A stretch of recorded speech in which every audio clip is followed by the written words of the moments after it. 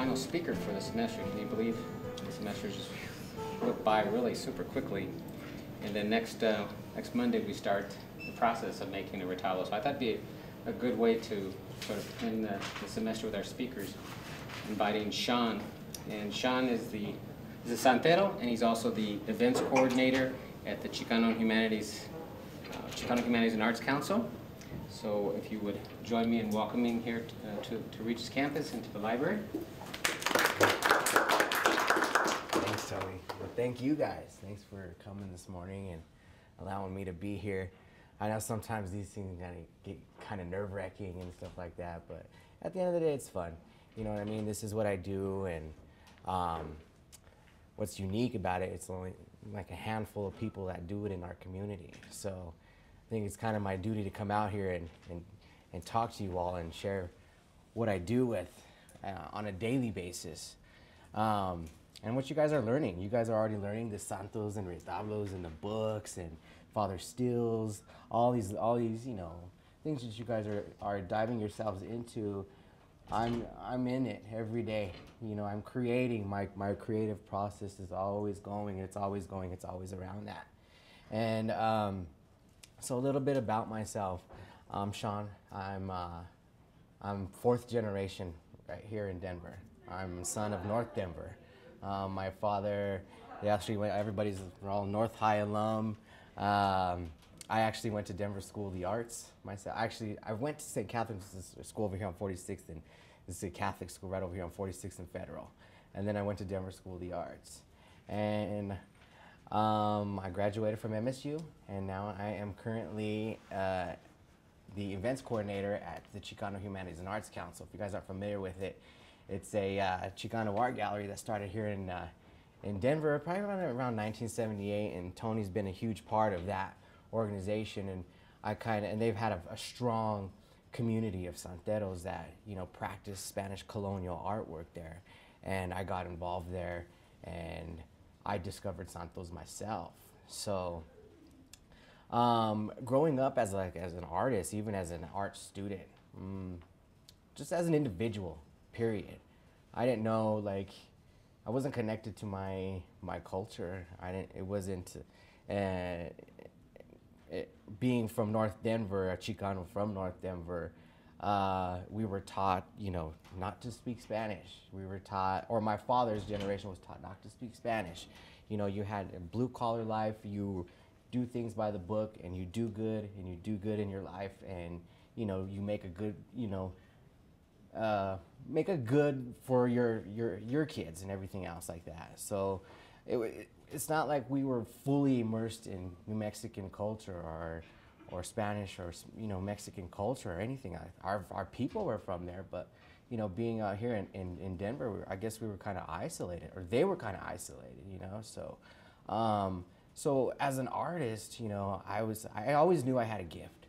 You know, I was like always painting and drawing and things of that sort, and my parents allowed me to do that as a young child. So I had the creative freedom to do what I wanted to do as an artist. Even in art school, I did everything. I did photography, I did oil painting, I did anything under the book you could possibly think of, I did it. And it doesn't necessarily think it had to do with Santos or New Mexican art or Mexican art or Chicano art. It had absolutely nothing to do with that, period, because I didn't know what it was. And then, as an adult, I started getting into my age, 18, 19, you know, it wasn't talking to me anymore. And as a creative individual, you know, as an artist, even no matter if you're a painter or a writer, whatever it is, you need inspiration. You need to know what's coming from within, because that is your truth. Your truth comes out. And nothing was talking to me, nothing at all, you know, and I had to come see a few of my elders, and my elders told me, he says, you know, go back to the basics. What are your basics? And what were my basics? Family, faith, and culture. Right? And so we kind of, you know, we grew up around, you know, a lot, you know, with our I'm a practicing Catholic. I know, I mean, I'll just put that out there. You know, that's a huge part of my life. And family, you know, my family is everything. It was always everything. And then culture. Who was I as a person of culture? I knew I was something, but what was it? What was it? You know what I mean? So I dabbled, I got involved over at the Chalk Gallery. And it was such an institution where so many people have found that place. So people, of Hispanic, Chicano, Latino descent have, found home at that Chalk Gallery, and they found themselves as artists, or they were able to express themselves on a cultural aspect. And I discovered myself as like, these are where my people come from. And then I started doing genealogy, and it's like, well, hello, everybody's from New Mexico, and everybody has these deep roots, in southern Colorado, these deep roots in northern New Mexico, and these deep penitente roots and these deep Santero roots. And it was like, well, this is, let me explore this avenue. So I started meeting the Santeros here. I started meeting the Santeros in New Mexico because I wanted what they had. I says, I want the knowledge you guys have. What is it that you guys know? And then they gave me the foundation. Well, this is what it is. Here are the books. Here's where you could go. Here's the institutions where you can go see the Santos in your community. And I did. And it clicked. I was like, this is it. This is for me. Art, family, faith, everything all came together. And then I started creating Santos, and I was, it was like there was a fire that was fueling me. Not only was it fueling my creative passion, but it was fueling me in a faithful manner. It was fulfilling me on that level. And when you mix all these two together, and then when you're manifesting something that's so passionate within inside you, and you're creating something so it's physical that people can touch and people can see and people you can put on a wall, that's raw. That's the raw feeling that any artist has. But then you take that back to the early Santero days, and that's exactly what they were doing. So I found myself in that same position, and reading these books by Father Steele, and seeing the old Santos here at Regis, even the old Santos over at the Art Museum, and even over there in New Mexico, all over the churches. And it was like what they were going through at that point in time in their lives, creating these beautiful Santos and these beautiful altar screens. I naturally gained that, just from my own, me seeking a path that I wanted to get on. So then I kind of knew that, okay, maybe I am a Santero. I don't like to put myself in labels or names, or, I have a thing about teams, how everybody wants to be a part of a team. That's okay, you know what I mean? But I think I was given an ability. Somebody laid a path out for me to follow, and I'm doing what I'm supposed to be doing. Everything about this Retablos style of Santero work, and that you guys have been learning and everything else like that, it's a blend between both worlds.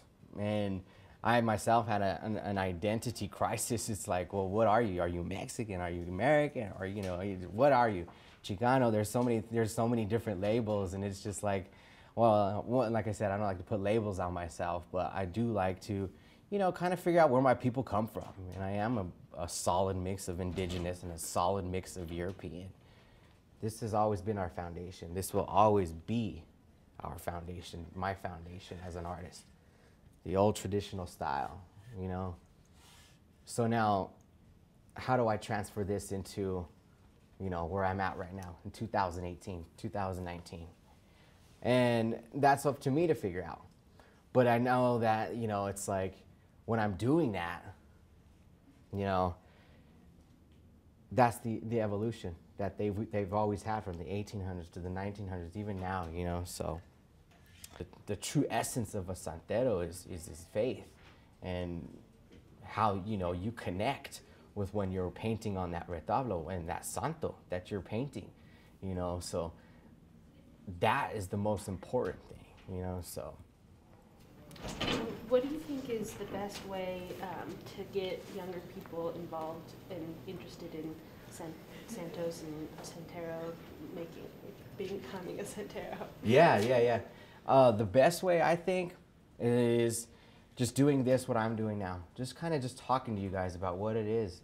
And also, I had a discussion with, I don't know if you guys ever seen Tony's pieces, his retablos, but, I'm fascinated by them because it is the style of a retablo, but it has these images of, what is it, pop culture, and things of that, the Frida and the Wonder Woman and things of that sort. But but the idea behind it is, not a lot of people can relate to Catholicism. If you do, then that's you. We all have our individual paths, but I know it was the grassroots behind all this is Catholicism, but not a lot of people can. Even now in our day and age, in 2018, a lot of millennials, even kids, I mean, I'm 31 years old, but most people my age, are so distant from religion, or they're really close with religion. So, and a lot of them are really distant. But in some essence, they still do have a religion. And it's what we look at on a daily basis, what we follow, our electronics, things that we're always connected to, we're always drawn to, the images we're always seeing on TV. What drives us, to constantly look at that feed, constantly look at those emails. Who are those people? You know what I mean? And it's the same thing as walking on our knees, to see the Nuestra Señora de Guadalupe. There's something driving us. There's something driving us. It's that we don't know what it is. It's kind of hard, but I constantly think about that. So to give you guys a foundation of what this was, of Catholicism and the driving of faith and the religion and aspect, it's like, so that's that. So when we see retablos like Tony's, when there's images such as Wonder Woman, we see these things on a daily basis. What are the images that we can see that are going to speak volumes just as much as San Ignacio? Anybody know San Ignacio as Saint Ignatius? He's the Jesuit, and he's Saint Ignatius of Loyola. And his sword, his book, or San Rafael and his fish. We've all grew up with the Mickey Mouses and the Winnie the Poohs and things of that sort. But what drew us to that? What are the symbols behind him? Was he an image of power? Was he an image of unity? Was he an image of evil? We don't. It's all your interpretation. So I think as young people, when we look at art and things of that sort, you have to really look at the symbols behind a lot of it, and then you create that, and then you could manifest that into iconography, just like Santos. So that's what's unique about it, and that's what I'm trying to do, especially over at Chalk Gallery. That where I'm given a platform to really, teach about traditional Santero work. Because that is important. Especially an art form as old as this, with a very handful of people that are doing it, that's important that I need to, share. But it's also important to get that group that really wants to take it a step further. So what I do is, at first, when I first started making retablos, it's all started from curiosity. It's like, well, I know it's from wood, and I know there's gesso that you buy from the store and things. So I bought, regular commercial gesso, and it was just like another thing. You always want to evolve as an artist. You always want to learn how were things done the traditional way. And so I met this artist, Ron Miera, and he's in upstairs. If you want to go see his retablos up there, he's got a couple up there, and he's actually in the show here too as well. But he's a mastermind at creating from natural pigments. So he gave me a workshop on just the basics. This is how you do it, this is where you go, and you take it from there. And I did, and I got the idea, and then I got the books, and I started doing all the research myself. And I still, to this day, I have this line stuck in my head about, he says, if you see color in anything natural, he's like, you can make a pigment from it. So anytime my brain is always thinking, I'm like, there's a green right there, I can make a color from that. As long as you know the process of it, And there's, also, you have to know between how to work with the dirts, the sands, and then the plants. And there's also a bug, and then there, there's a cochineal that I use. I hardly use it because I'm not a big fan of purple, but I should because, you know, the color, the history behind it. Does everybody know the history of cochineal? It's a gorgeous, beautiful beetle, and it's like, it's this kind of color right here. Anyway, it grows, or it feeds in the agave plant, and the Spaniards found it when they found Tenochtitlan, but the Aztecs, when they were at their height, they used cochineal to dye, you know, a lot of their clothes. Even some of the women would eat the beetle, the membrane of the beetle, and it would dye their teeth purple. That was a sign of like royalty and things of that sort. So when the Europeans found this purple, you know, they're like, God, purple, you know, it's like, because purple in Europe was like, that was total royal color right there. So, I mean, it's an ancient color. I mean, it's a good one. And I use chicken bones too. And so the other day, you know, we were just eating chicken, and I was like, well, I wonder if we char these out, you know, what would happen? And it gave me a specific color that I was looking for. And it was the color of a Franciscan robe. And you know, if you've seen a lot of images of the Franciscans, they were brown. St. Francis and his birds and his little puppies and his dogs. And yeah, that's true. In Europe, the Franciscans were brown, you know, but when they came to New Mexico, when they were settling in New Mexico, they were part of the Order of the Immaculate Conception, so they wore blue robes.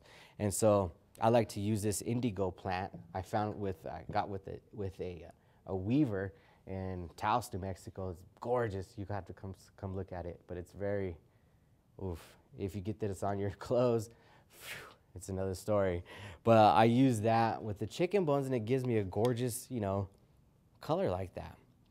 But what I do is, you know, I get my pigments, all my sands, my indigos, my chicken bones, whatever it may be, and I grind them in my mortar pestle. You know, grind them fine, almost like a consistency as this right here. This is like, it's almost like makeup. You know, it's just like fine powder. And then I add a binder.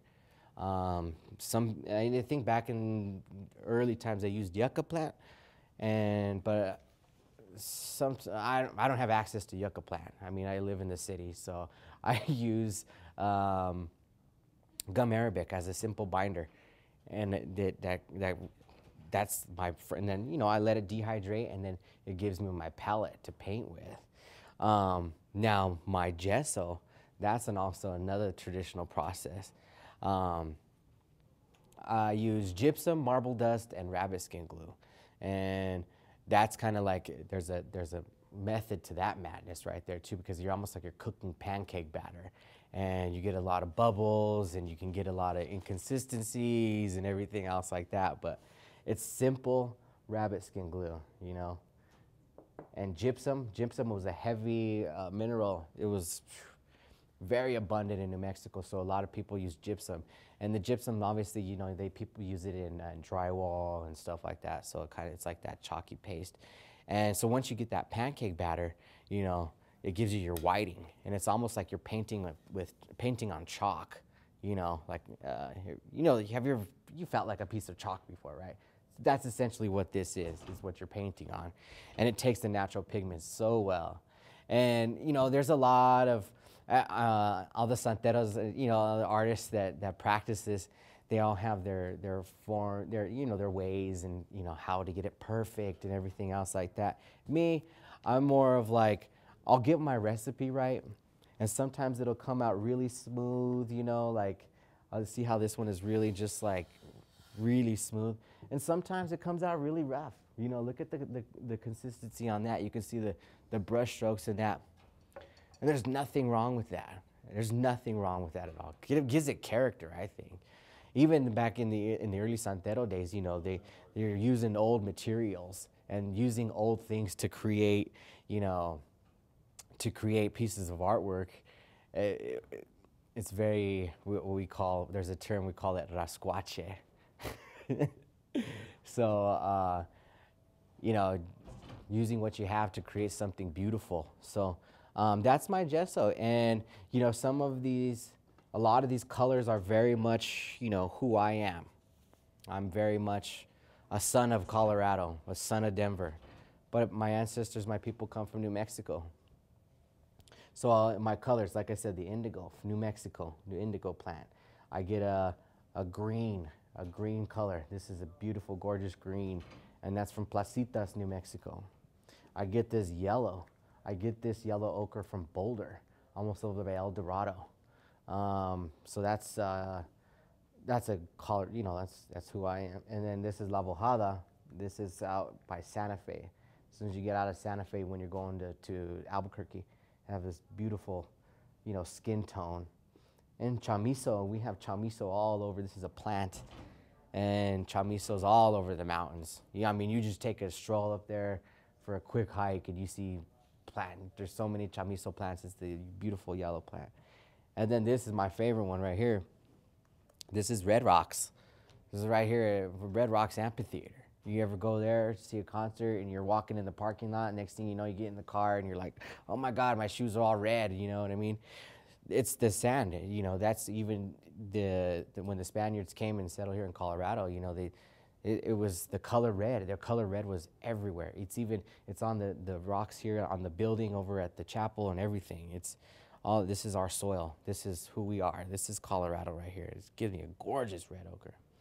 And so, yeah, like I said, you know, a lot of the colors I had specifically choose, you know, because essentially what you're creating here is a manifestation of who you are, you know, as a Santero, you know.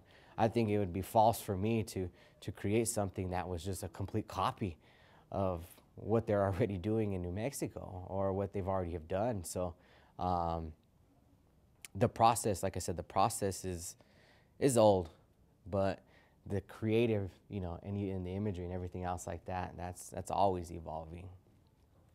And I also taught myself how to carve. So it's not like there's a school for, I mean, you guys are lucky because, you know, you have a class with Tony and here, like in this institution, where you can kind of give you like an idea, you know, of Santero work and stuff like that. But there's not really a school of, you know, for the Santeros used to go to or things of that sort. I mean, there's people who give, you know, personal workshops and stuff, but it's really up to you. You know, even the early Santeros, the Moyenos, the Aragons, you know, the Lagunas, they had to teach themselves, you know what I mean? Or they learned from other Santeros, you know. So I taught myself how to carve. And I can't even tell you how many times I've been in the hospital for cutting my hands or whatever. But, you know, it's like when there's a will, there's a way, I guess.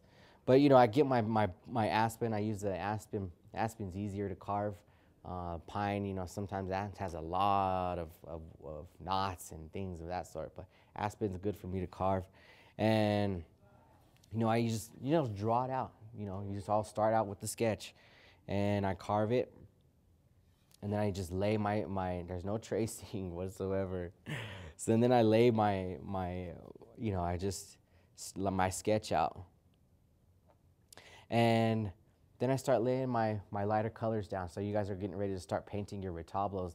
Don't go full force with your black or full force with your reds or your heavy dark colors, you know. Lay your light ones down, you know, get some skin tone, you know, make them look nice and, you know, get some shadow in there. And even like with your indigos on your robes and things of that sort, you know, just start light and then work heavier, you know. You want your retablo to kind of last you, you know. You don't want to look at it when we're 50s and our 60s and we're just like, oh man, I really should have taken my time on this one. You know, you got an opportunity now, you know, and really take advantage of it. Oh, and here's another thing I want to kind of mention. I get this a lot in Santa Fe. Byzantine iconography, everybody familiar with Byzantine iconography? They're just, you see them in like Russian, they're Christian icons, they have this certain unique style, and they lay so many different layers down, and they use eggplant, and it's very, I mean, you see them all over in the Vatican. They probably have them all over here at the university here too, but each layer is a prayer. You know, it's a very, you know, it's all a form of prayer on those icons, you know, and I get that. Well, is that the same way when you're creating New Mexican Santero work? And essentially, you know, it's not as strict and regimented where I got to say Hail Mary here and I got to say on Our Father here. You know, it's not like that, but it is a very spiritual process, you know, for me at least. I'm not saying, I'm not putting it, you know, in your context, but for me it is. You know, it's discipline, it's patience, it's me, you know, reflecting on who I am, what I'm doing, why I'm doing it. And it's also me connecting with the Santo, you know, St. Anthony is my patron saint. Why is St. Anthony my patron? What is his story? You know, how can I learn from St. Anthony? All these questions, all these thoughts and ideas go through my head when I'm creating the Santo. And so essentially at the end of the day, when it's your final product, you look at it and you're like, wow, you know, you were present. I was present when I was doing this, when I created this, everything that I was able to offer in this painting, I did it. So also think about that, you know what I mean? Think about like the process behind it and who you're painting and just the respect, you know, the respect factor that goes behind it. Because yeah, it's one thing to paint, get a piece of canvas and toss some paint on it and stuff like that. But, you know, this is one of those old school art forms that really kind of just brings you back to you. You don't even have to be Chicano or Latino or Catholic or anything else like that. It's just like, it's almost even as if you were, you know, I say this a lot, is if you were carving a stone the same way they were carving it back in ancient Egypt. You know, you can just respect that, right? Wouldn't you? Like if somebody gave you the ideas and the tools and the methods to do that and you were doing it, you would be fully present there doing that. It's the same way here, you know? So, you know, like I said, the process, the paints, you know, when you guys get your paints, and I know Tony says you guys are going to start using some natural pigments and stuff like that, you know, don't get intimidated. At the end of the day, I think of it, I was really intimidated by using natural pigments and everything else like that, but it's like, no, essentially what I'm making is watercolors, you know, from elements from all over the earth, and that's what you're painting with is watercolors. And well, there's a specific technique right here too. It's called, and can everybody see this border right here? And you can do this in your retablos because you guys are going to be using traditional gesso. It's called sgraffito, and it's basically used just I use a dental pick or a calligraphy pen sometimes, and I just scratch. I'll lay my layer of paint down first, and then I'll start scratching, you know, beautiful designs, you know, because white was kind of a hard color to come by naturally. You know, there was a lot of lead based, and you know, lead based paints. You know, you can go blind from that. You already have a bunch of white, you know what I mean, on your gesso. So why not bring it through with the sgraffito and make these gorgeous, gorgeous designs right here. So that's an old technique as well, and you can see those in the old Santero works, especially with the Laguna Santero. So final touch with the retablo, I don't know if you guys are using, is the trementina. And the trementina is hand-picked. My mentor Frank and Carlos, they're both Santeros here in Colorado. We go out and we go harvest the piñón sap out in Truchas, or Tesuque, I'm sorry. And what we do is we literally go inside these trees after the first freeze of the year, and then we pick out the sap rocks, right? And it's a fun process, so we get dirty and we get scraped up, and you know, but it's fun. It's exactly what they do. And so you get these rocks and you get to fill them in a big jar, you know, just like this. This is kind of like a little condensed version of this, but then you put grain alcohol in it, and the grain alcohol breaks down that sap, and it kind of separates the sap into, you know, from the wood and from the pine and everything else like that. And it gives you kind of like a wash, and you guys can come smell it too. I mean, it's pretty powerful stuff. But you know, once you put it on your retablo, it seals your retablo, and they kind of age to perfection. I think you've seen some of the old retablos; they have this gorgeous brown, like just finish to it. That's the sap. Essentially, the sap when it gets old, it just turns brown, and it just makes them beautiful. And then they smell good. Once you hang them in your house, it's just like, it just smells like pinon or pine, you know. It's nice, it's refreshing. So you guys will be able to come smell that here in a minute. So this would be probably like a jar like this of rocks. You know, sometimes you get little tiny ones like that, and sometimes you get really big ones. You know, all depends, and you gotta jump from tree to tree to tree. Have you ever picked pinon before?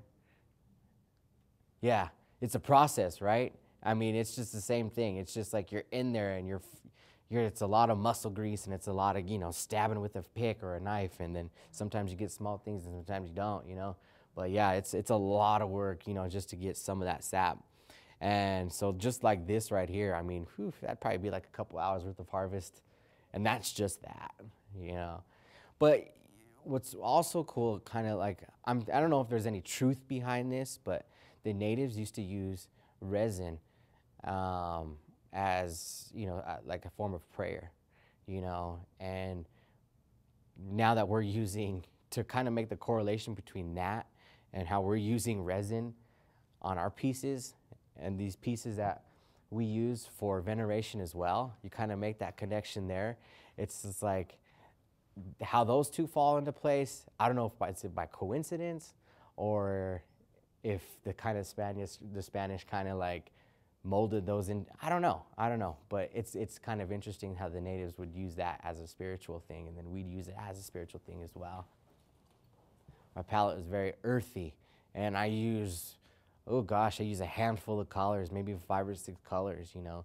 And you'll see some of these retablos, you know, that are, you know, created nowadays. Oh, they got the pinks, the light blues, and the fluorescent colors. And that's great, don't get me wrong. You know, that's beautiful. They look great and they're fantastic. But me, I'm a very earth tone. You know, I'm very connected with the earth. I'm a Capricorn, and I'm just like, those warm colors, they keep me at ease. And when you're creating this, you know, these retablos, you know, not only that, are you, you know, you're already on like a different plane spiritually, but you know, when you're painting, though, your palette, you know, the colors, those become feelings as well. And those, the warm colors, and I get that a lot. They're like, oh, your colors are so warm and they're so earthy. And I'm like, yeah, well, if this was food, it'd be organic, you know what I mean? So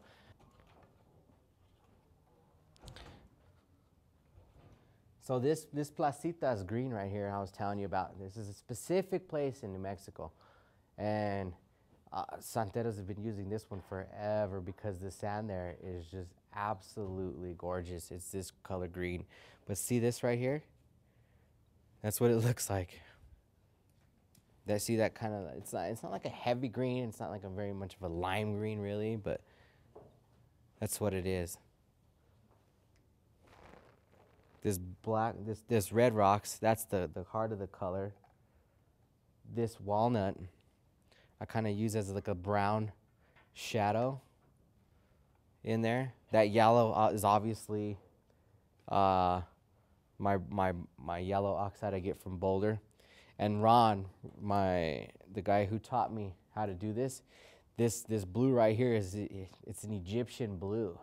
Now, I don't know what the correlation is between New Mexico and Egyptian blue, but what I do know is that he got this color, and it was the same Egyptian blue that they used in the Egyptian hieroglyphs. I thought it was a cool color. Why not? It's you know, it's not traditional New Mexican, but it's a, you know, it's a natural color from a beetle.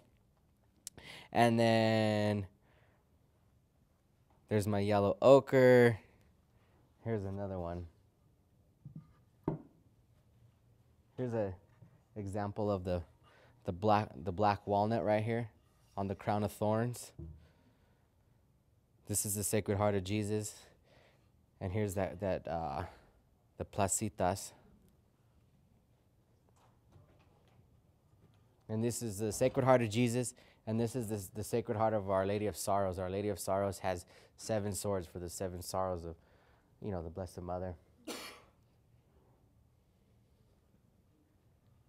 And then here's St. Anthony. This is a fun one. I like this one. And, you know, sometimes you just got to, you know, with your style and everything, you just got to play with it, have fun with it, you know, like with your curtains. Oh, here's a fun, you'll see a lot of curtains. Think about this in your retablo. Kind of makes it really, really New Mexican too. is a lot of they have curtains on them. Now the curtains were put there because it was seen as if you were looking into the eyes of the divine, as into the eyes of the Holy One or the holy people. So you have, your saint right here. So they all have a little curtain right there. You can get really cool designs and fun with that. So here's my red rocks, my indigo. That's the lavojada color. And this black is actually ash or charcoal, I'm sorry. Just regular charcoal. Everybody had painted with charcoal on, just with your fingers and stuff like that. Same stuff here. And that shine, and that's your piñón sap. That's your finish. So another thing I want to share with you guys is I'm actually engineering a 8-foot tall altar screen with the help of Tom here for Regis University, and we're doing it for in honor of Father Steele. And this thing is going to be completely 100% traditionally made. It's engineered to where there's no nails. There wasn't any nails used in the old Chimayo altar screens or anything else like that. Everything is carved. This process, the painting of the gesso, it's going to be laid on this thing, and it's 8 feet by 7 feet wide, or 8 feet by 6 feet wide. I'm sorry. And it's a collaboration between a handful of the Santeros right here in Colorado. So, but the essence of it is we want to honor Father Steele. And you guys obviously read his books and what he has done here. Not only is he a pioneer for Regis University and saving, Santos here at Regis, but also for the state of Colorado. As time goes on, especially here in our state, a lot of other things are starting to take place, in the art world. But Father Steele was that one that, really laid the foundation for Santero work and for Santeros like myself and other artists to kind of just do this kind of work and to let it be known that we are here in Colorado. Thank you, Father Steele. You know what I mean? We are making noise and we are carrying the torch. Growing up, I always had like a connection with the Blessed Mother. So a lot of my retablos, my early retablos were very, feminine in that aspect. But, things talk to you. Your experiences talk to you on a daily basis. And then when your experiences talk to you like that, you kind of interpret them. I interpret them in a faith manner, or sometimes, not always in a faith manner, but how do I interpret them as an individual through the lens of faith, I guess, through the lens of, good, evil, all that.